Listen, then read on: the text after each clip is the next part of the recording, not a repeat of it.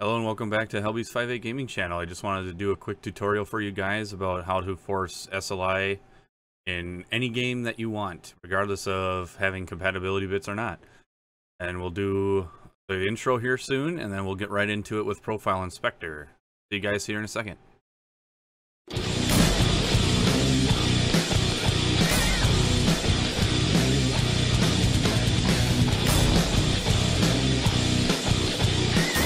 Welcome back. Here's the desktop that I have for doing this. Just a fire background, whatever. But you're going to want to get Nvidia Profile Inspector. I'll have a link for that in the description. So in case you don't have it, you can go get it there. But you want to run it, which it requires admin privileges. So here it is.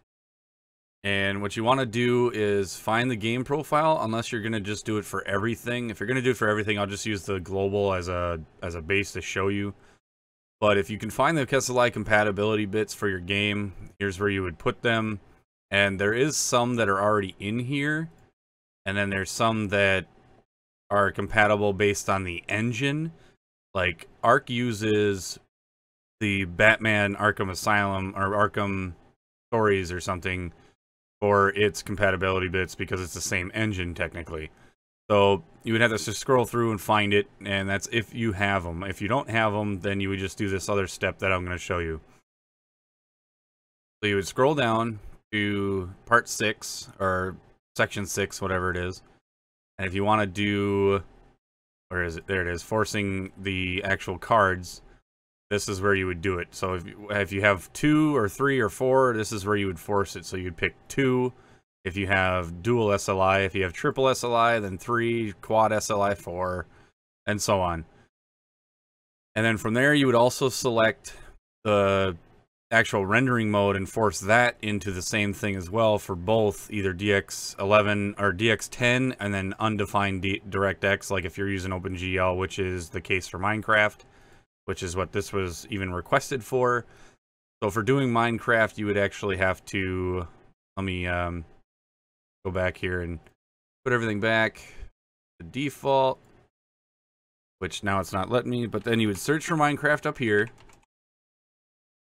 hit enter, and then it would go to the actual Minecraft profile that it has. And if there isn't one, just go up here and click new, and then assign the exe, which there's a ton of them up here.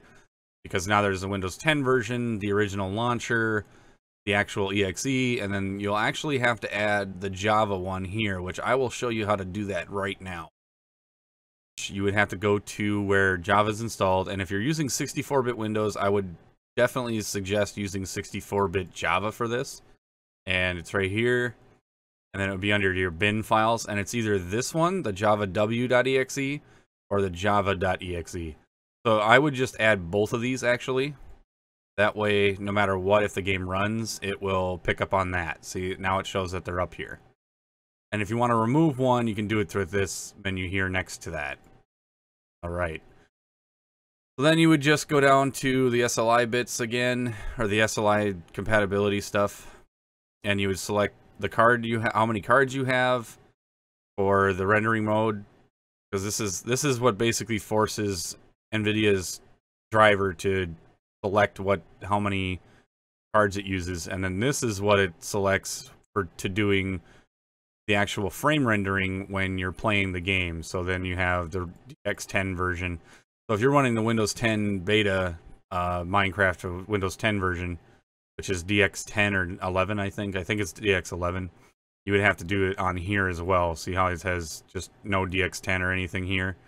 So this is forcing it in DX10 mode, this is forcing it in any other mode, which is probably OpenGL, which is the default for Minecraft anyway. So then you would do that. Now, if you're having issues with the game not rendering properly, like you're getting frame drops or frame skips or anything like that, you can always come down here and select the type of mode. And you would also have to do this for the Windows 10 version here, under the DX10 line. And I think when I used to do this, it was AFR2, so it would alternate frame rates on each card, so each card would try to do every other frame. AFR1 is the first version, AFR2 is the second version, and then you have single frame rendering, and then you have the fallback, which not too many games really use. It's just in case there's rendering issues. But yeah, that's all you would do. And then you would apply the changes. And then once you apply the changes, you would launch the game and check it out. I can't do that for you because now I'm not running dual cards. I'm only running a single card, and it's a 1080. So I can't really show you the SLI working. But my previous video, which I'll have in the description as well, is the one that actually shows on and off the frame rate differences, plus being in full screen and not full screen. And that one also uses the same method here. But this is that was on a way older version of Minecraft. I think 1.10.1 or 0.2 is out right now for doing this video.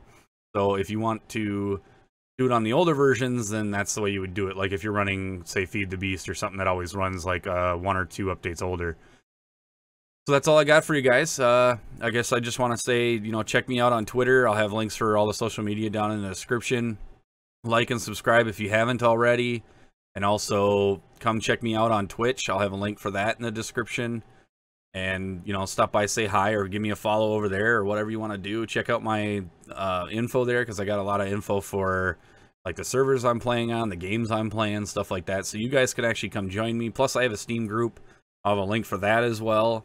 And that way you guys can hop in there and communicate with me and play games with me as well. Like some games we like Dead by Daylight. I actually send invites through that Steam group, so I don't have to add everybody. But it's not a thing against you guys. It's just a thing that makes it easier, so I can have everybody in there that wants to play, and then just invite random people or do a queuing system. So yeah, come check me out on Twitch, and I'll catch you guys later. And thanks for watching. Thanks for watching my video. If you want to follow me on Facebook or Twitter, click the links on your screen. If you're not subscribed, click that skull and get subscribed, and I'll catch you in the next one.